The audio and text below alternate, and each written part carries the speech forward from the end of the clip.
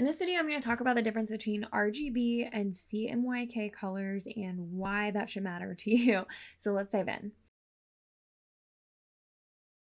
Hi, I'm Laney. I design wedding invitations, so printing is really important to me, but we also do certain things that are on the computer a lot. So I'm often creating marketing graphics or website graphics for my clients, things like that.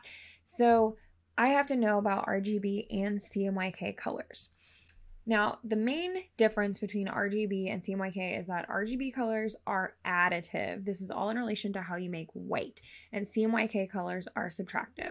So basically, if you add RGB colors all together, they're going to make white, and if you're going to add CMYK colors all together, they are going to make black, but if you subtract them, they're going to make white. And I'll kind of explain what that means in a second. So the main thing is that RGB, which stands for red, green, blue, is going to be used for things that are on a screen. And CMYK, which stands for cyan, magenta, yellow, and K is key or black. Those are for anything that's going to be printed. So if you think about how you mix different inks, and if you've ever mixed paint in school, for instance, or something, if you mix everything together, you're kind of going to get like a brown-black sludge. So that's how CMYK works, because everything is absorbing into the surface of what it's on, whether that's paper or a sticker or a piece of plastic or something else. It's all absorbing into that surface. Whereas if you have something on a screen, there's going to be light emitted from behind through the colors. So for that reason, if you have all the colors and you're emitting light through all of them, then you're going to end up with white. So that's kind of how I like to think about it, is just if it's got any kind of light emitting, so any kind of screen, you're going to use RGB colors. So let's show a little bit of what that looks like. I'm here in Illustrator. So I have a white box over here, and if I click into this color, what I'll see is exactly what we talked about. So the RGB, which is right here, these are as high as they're going to go, 255, 255, and 255. And then the CMYK, you can see, is 0, 0, 0, and 0. Okay, whereas if I go into this black box, you can see we have no R, no G, no B. So we've taken all of that out to get black. And then we have all C, all M, all Y, and all K. So that's kind of the difference. If you add all of these together, if you have your top values of all of these, you're going to get white. And if you have your top values of all of these, you're going to get black. Now, what happens if you were to create something in RGB and print it, or something in CMYK and put it on a screen somewhere?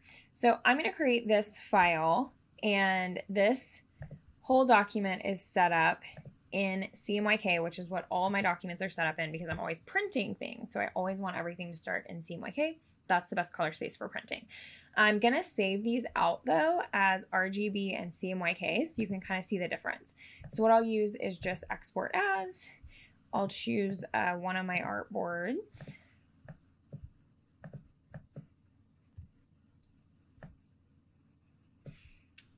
Export this as, and then you can choose the color mode, CMYK or RGB here. So I went ahead and saved both of those. And if you look at them just saved here, they don't look any different. The colors really don't look any different at all, even though I saved this one in RGB and this one in CMYK. But where you start to notice the difference is if you actually try to use these. So when I upload these to Etsy, for instance, I'm going to see a big difference. So this one is RGB, which is made for screens, and it looks beautiful. It looks exactly like we wanted it to look. But then this one is CMYK, and it looks absolutely wonky. Here is that comparison for you. So this one is going to print really well, and it's going to print accurately to what you see here. But if you're using it on the internet, if you're using it in other screens outside of like Illustrator or something, it's not going to know how to handle those colors. And the same general thing can happen if you print a document in RGB. You can just have a little bit of that shift. In my opinion, it's not as dramatic as this. If your colors are showing up a little bit weird, make sure you are printing in CMYK, not RGB. This example from We the Printers will help you see kind of the differences in the RGB and CMYK spectrum. If you think about using a computer, you have all this light emitting. It's really easy to do neon colors, bright colors, really, really vibrant colors. So that's all these RGB pieces here. You can basically see any color on screen that you possibly would want to. When you're printing in CMYK, you're basically going to get layers of dots in cyan, magenta, yellow, and black, and they're going to combine to make your image kind of like this if you zoomed in really, really, really far, but you typically can't see them. But as I mentioned, all of this is kind of being absorbed by the paper that it's printing on, or whatever surface it is that you're printing on, usually paper.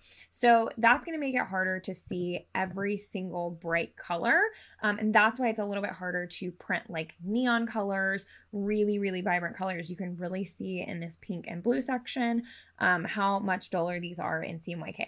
Most of the time, this isn't a huge difference, especially if you're using like a spectrum of colors. If I printed this exact kind of ombre effect, it would probably print really well. It wouldn't be quite this vibrant, but it's still going to print really nicely. If you tried to print an entire piece of paper as like this bright fuchsia color, you might start to notice a difference. So when you have a lot of colors, it's not as easy to notice that difference. But when you are kind of focusing in on some of those bright colors, you might want to use a different printing method that has neon or more vibrant inks. So some of that could be like offset printing, screen printing, UV printing, etc. But when you're just doing classic flat printing in CMYK, you're just going to have a little bit duller of a spectrum that you can choose from because of the nature of how the paper is going to absorb things. And that will change based on the exact shade of your paper and how matte, how cottony, how absorbent it is as well. So you might find that sometimes cotton papers print a little bit duller than more smooth papers. So overall, you don't really have to understand like the subtractive and additive version of this. You don't have to really understand how these all go together. You just kind of have to understand that CMYK is always to be used for printing and RGB is always to be used for anything that's going to be seen on a screen. So if you're seeing a difference that's this vibrant in some of your files, you might want to go back and make sure they're in RGB, or if you're printing something and it's coming out a little bit weird, you might want to go back and make sure it's in CMYK. I hope this was helpful. Let me know what questions you have about printing and watch some of our other stationery and graphic design videos while you're here. Thanks, everyone.